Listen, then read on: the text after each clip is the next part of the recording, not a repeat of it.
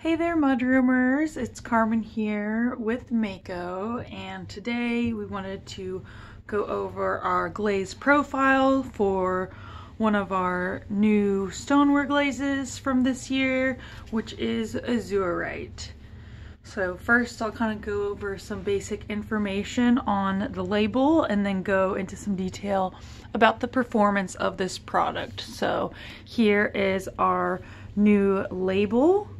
I did go into detail with this with our rainforest glaze profile video, but I just wanted to do a little bit of an overview in case you missed that. If you did, definitely check it out. But some basic info here, you're going to be able to find the cone range down here on the label. So we recommend cone 5 to 10 for all of our stoneware glazes actually, and there will be a slight variation in performance between the cone temperatures. This particular tile, as well as most of our samples, are going to be fired to cone 6 on a white clay body. So anything outside of that might vary from this sample here. You can find our cone 10 results on our website, as well as actually over here on our label we have cone 6 and cone 10 reduction results on our label.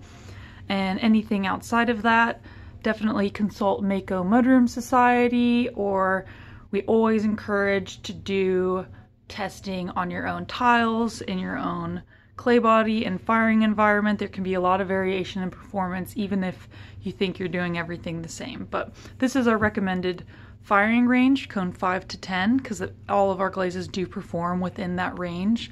And then on the side here, you're going to see our ACMI certification. This particular one does have an AP seal, so there's no CL warning or anything like that. And then here we have our dinnerware safe recommendation. This glaze in particular is not recommended for dinnerware due to the surface durability, so highly acidic substances can break the surface down. We're actually currently doing some testing as to the performance if we layer it with a clear glaze, if that enhances the surface durability. But even if that is the case, we would still not recommend this on surfaces that come into contact with food. So perhaps on the outside of a ware that's not directly coming into contact with any food would be the preferred use for this particular glaze. And here we have the lot number. So this is going to be the number that you need to report any technical reports or anything like that. So if you do need to contact technical, we'll definitely ask you for this, as well as your clay body and firing information. So just go ahead and have that handy.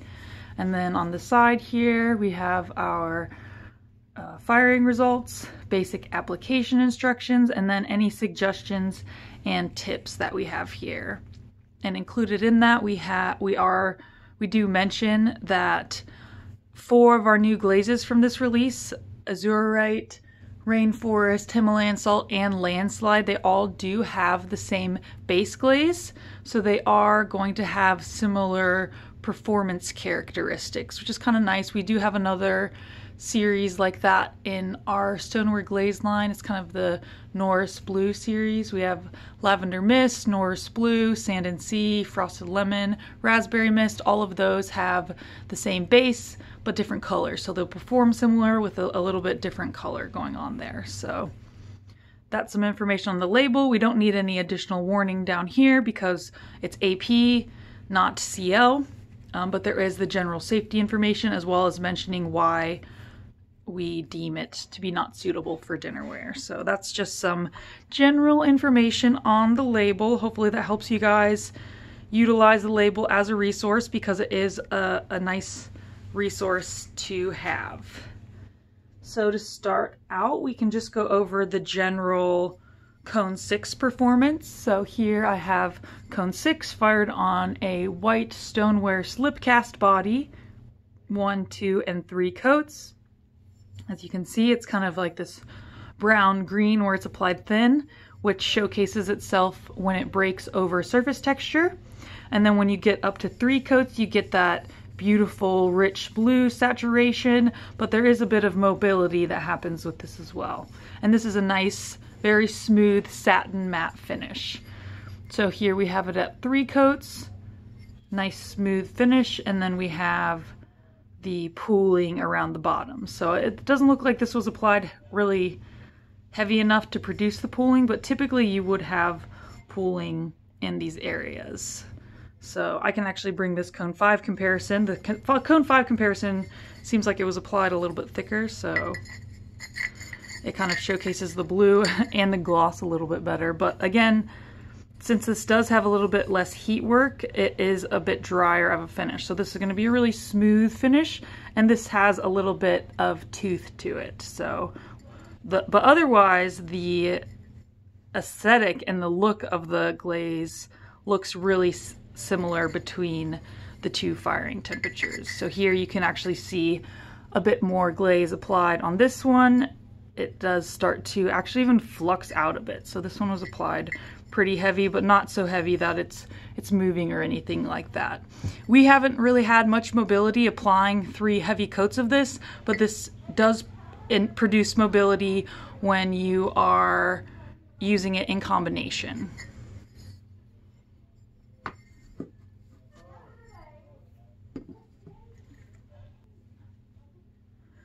And next we can showcase this glaze with flux. So as I've done in our previous glaze profiles, we have 2 coats of flux, underneath 3 coats of Azurite. So here we did 1 coat of Azurite all the way to the bottom, 2 coats about here, and 3 coats about to here. So this is called reseeding your coats, and this is something that's a really good thing to put into your practice if you are using glazes that are a little bit mobile, so that you can kind of make up for that mobility and still have a really nicely glazed piece. So here I did 2 coats of flux underneath the Azurite, and we have light flux here and dark flux on this side here.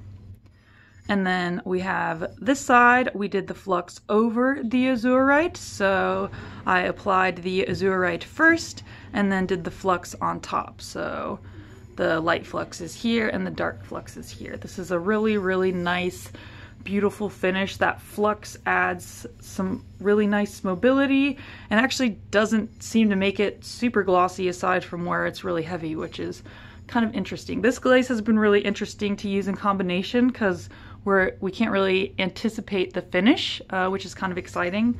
But definitely with that in mind, always be sure to do some tests on your pieces so that you can anticipate what it'll look like.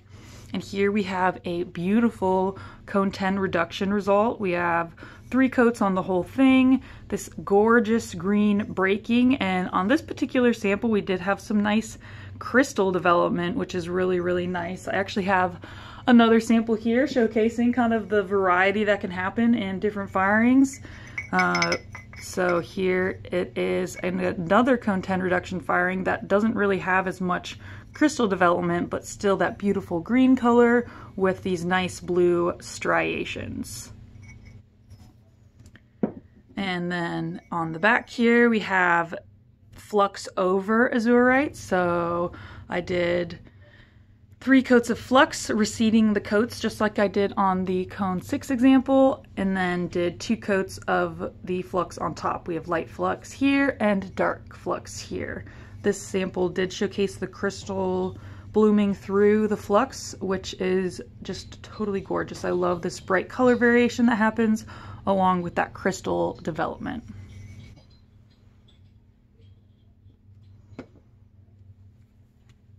And next we can showcase the Azurite on a variety of clay bodies. Here we have it fired on a white speckled clay.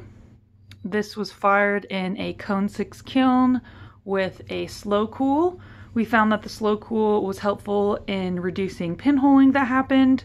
Our initial test did produce pinholing on all 3 of these clay bodies. We found that the slow cool was the most useful in eliminating the pinholes. We did do a couple of tests using a 10-minute hold on a cone 6 firing, but still had a bit of pinholing occur in that instance. So this was the most success that we had using it on a different clay body, or the light speckled clay. And then we have it on this brown speckled clay.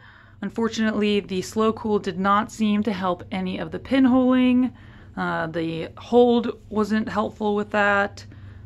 I'm hoping to have some tests out of the kiln very soon where we do a different glaze on the inside and outside, and to see if that showcases any bit of a difference, including a slow cool. So we're still testing to try to get this to be really successful on a dark or on a brown speckled clay body, and we'll definitely be sure to link any info that we have in regards to that there. But it could be a really nice texture glaze or something like that. Definitely would not want to use that on dinnerware. This is kind of something that you would think about using a practical consideration, because that is a very undesirable surface. And then here we have it on a dark brown clay body. This clay seems to really absorb the color a lot. Where it's pooled, we do get a little bit of a blue, but really this just kind of produces a nice kind of sheen on a darker clay. This one was fired to cone 6 with a slow cool. It's kind of the same deal as this light speckled clay. The hold did kind of help some of the pinholing, but the most successful was with the slow cool on this particular one.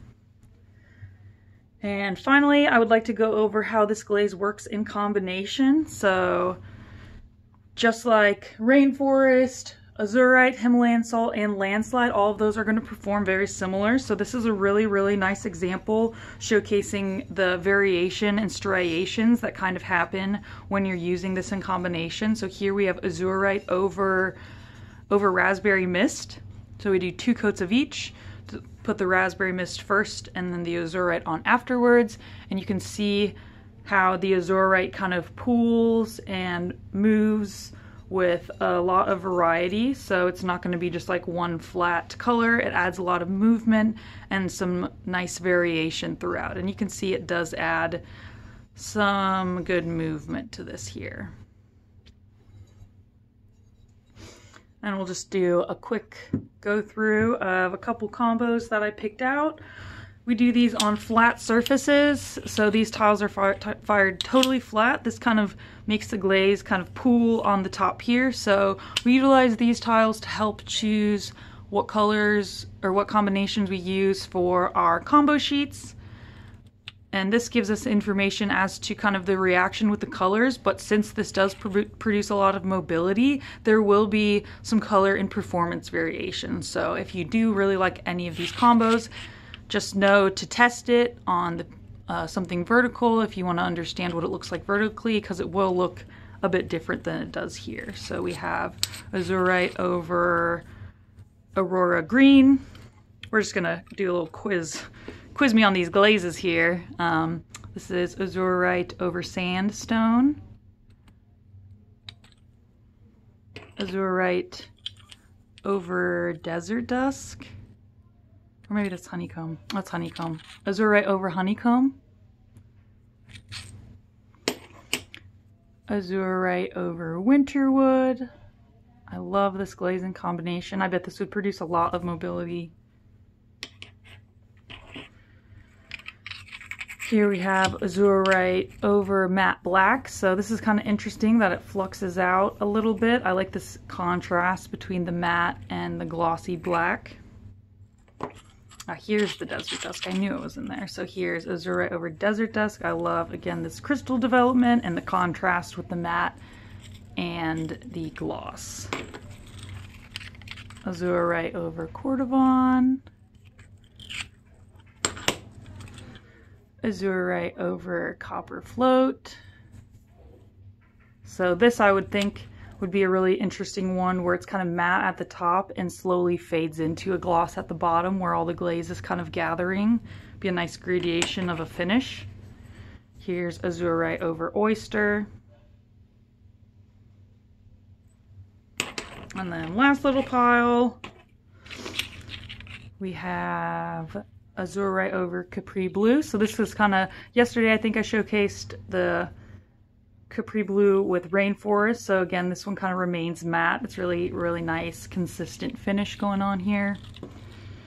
This is Azurite over Olive Float. I love this green and this depth that's created here. So I would kind of anticipate on a vertical piece, you'd start getting lines and striations of this bright color with a nice dark background. I think it'd be really, really pretty. Here we have Azurite over matte white. This one stayed matte for the most part. There's a little bit of gloss there, so it could showcase it on a vertical surface. Here we have Azurite over satin patina. This one was really stiff. You can kind of see almost there's a texture with it. It's kind of cool.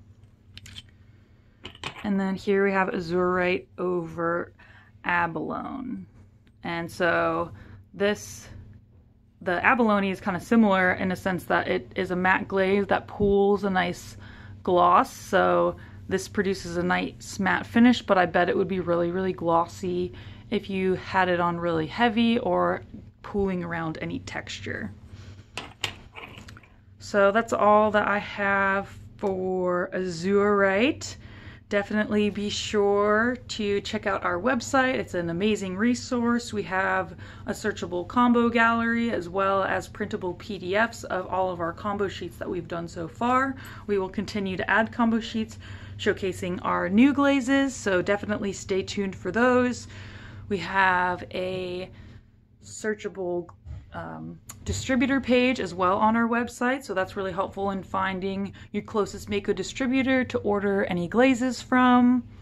And as we've been saying previously, keep your eyes peeled for our 2021 glaze sample kit. You'll be able to order it on our website as well as get it from your distributor, where for our US shipments we're doing $10 plus shipping from our website, so definitely check that out so you can do some testing with these glazes and figure out which one's your favorite or all of them are your favorite. So thanks so much for tuning in today, guys, and as always, make it Mako.